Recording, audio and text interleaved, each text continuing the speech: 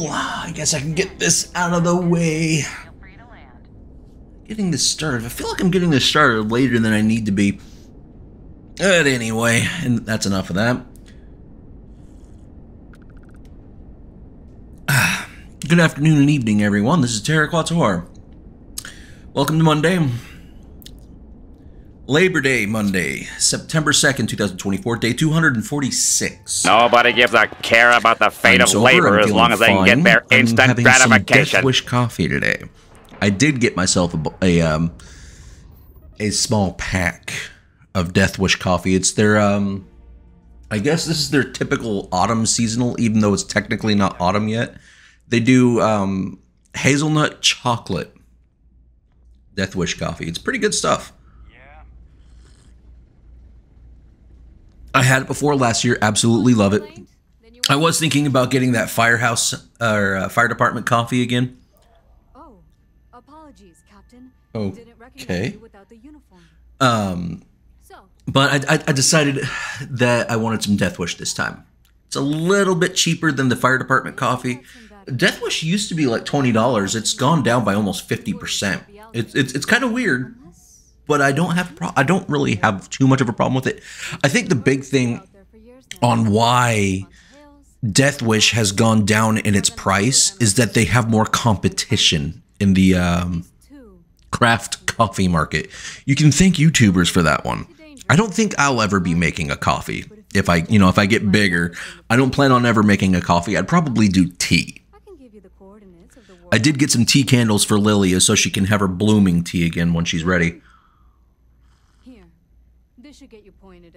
But there is one thing when it comes to coffee. I know a lot of people, sweeten their coffee with like one of those sugary creamers or just sugar or something. I found a new favorite thing to sweeten my coffee with. I actually like using molasses in my coffee now. I tried that because I ran out of sugar a few weeks ago. And so I sweetened it with some molasses.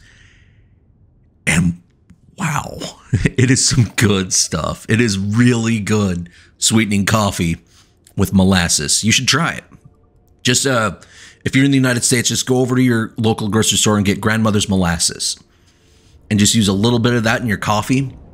Because it has a strong, molasses has a strong taste to it.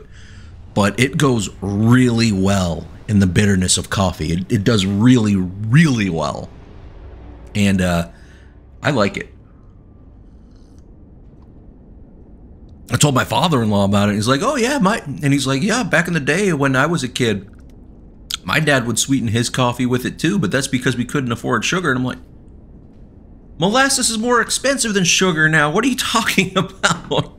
But yeah, molasses is, I'm going to have some water too. But molasses is more expensive than sugar, but it is really good stuff.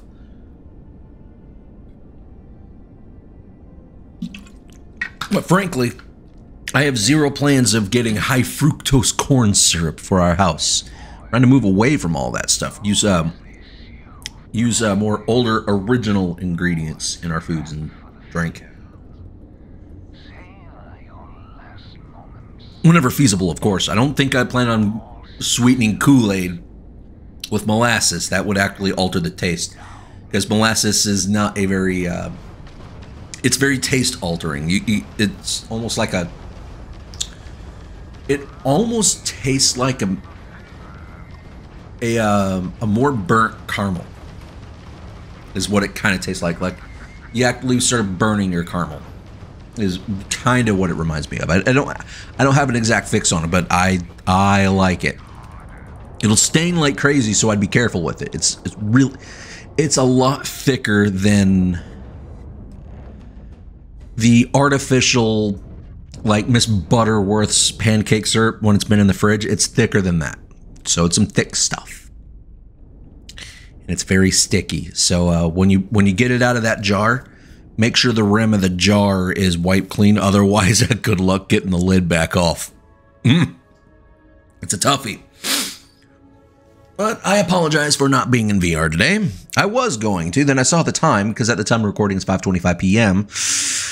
A little distracted. I need to stop doom scrolling on YouTube and Facebook. I still don't use TikTok because I never will. I prefer doom scrolling on Facebook more than I do Instagram. I have an Instagram. I don't really care for it all that much. I don't do a lot on there because I think mainly I just don't understand the program all that much.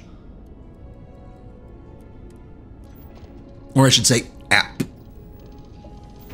But I have noticed when it comes to my viewing habits, I get a lot more humor on Facebook than I do X. Because on X, it's absolutely swamped with very, very irate political posts. And I'm trying to get away from that because it's being angry or upset is mentally and then eventually physically exhausting, and I don't like it. And I don't like being stuck in that negative feedback loop and that algorithm. And what I appreciate is that last night, Elon Musk was going on. It's like, well, that's exactly how our algorithms are. If you're constantly viewing certain content, the algorithm is going to think that's what you want. And he was retweeting. Someone was like, yeah, I constantly retweet puppies and kittens, and their feed is filled with puppies and kittens. So I'm like, I should try doing that. I can alter my algorithm with anime tatas. Not really. I should do more. There's not a whole lot of space. I do follow NASA on X. I do follow NASA, but I should try following a few other things like, kittens. I love cats. I'm not really big on dogs. I have a bad history with dogs. Plus, I'm allergic, so there's an excuse. But I'm allergic to cats too, but I love cats. Speaking of, the neighbor's cat is still getting into our house. I have tried numerous times to get this cat to stop. Like he sees us open our front door, and this is the first cat I've ever known to bolt full speed into someone else's house. Usually, like, my history with cats is they bolt to get out of the house when it's your cat. This cat, no, he wants in our house badly. We can't have cats.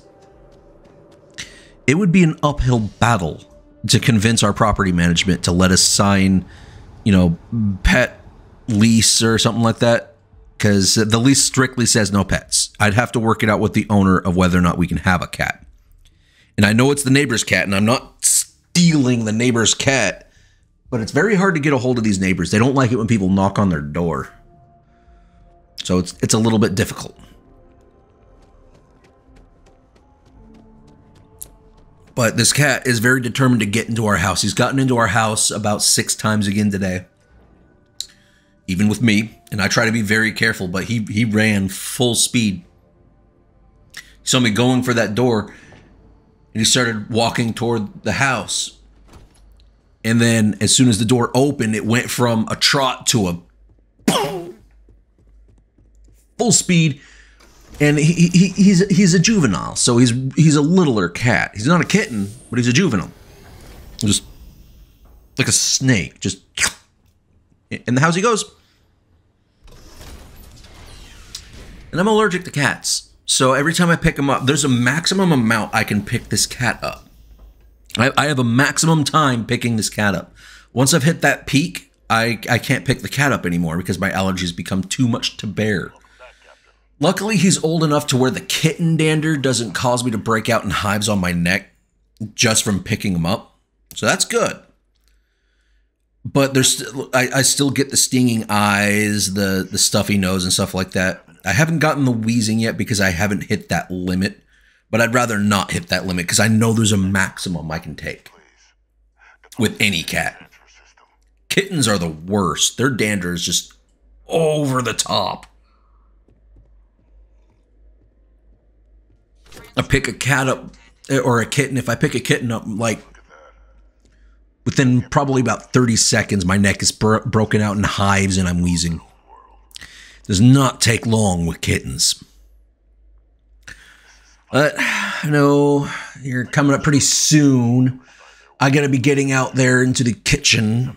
They did not have their swams, or they did not have their shrimp yesterday. They had they had a pizza salad.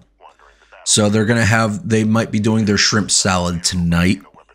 A little bummed out because it wasn't until today that I did find the salad dressing that I was going to put in their pizza salad last night. But apparently it was good enough to where they didn't need it, so I got lucky.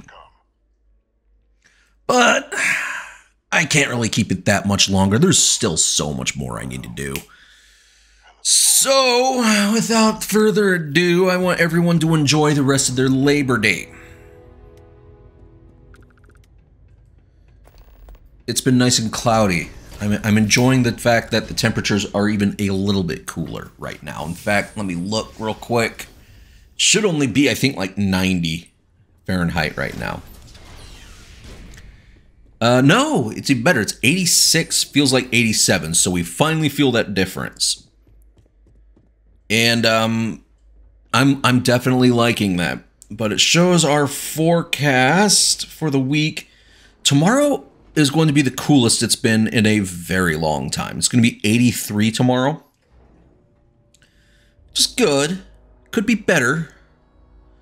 And it does, let's see, the hottest day is going to be Thursday the 12th through Monday the 16th, shows 95.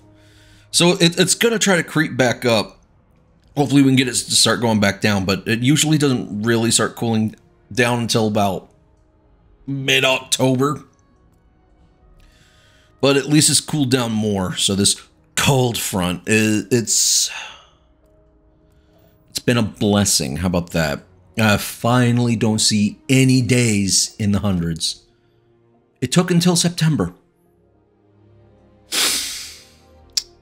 And yes, our bill is very much hurting for it. It's 280. Like, was it 280 or 286? Something like that. So it is not good. It is not good. It is going to hurt getting that paid. But anyway, I can't keep it any longer. I gotta get going. Enjoy the rest of your Labor Day Monday, September 2nd, 2024, day 246. We will see you all tomorrow on Tuesday. Good night, everyone.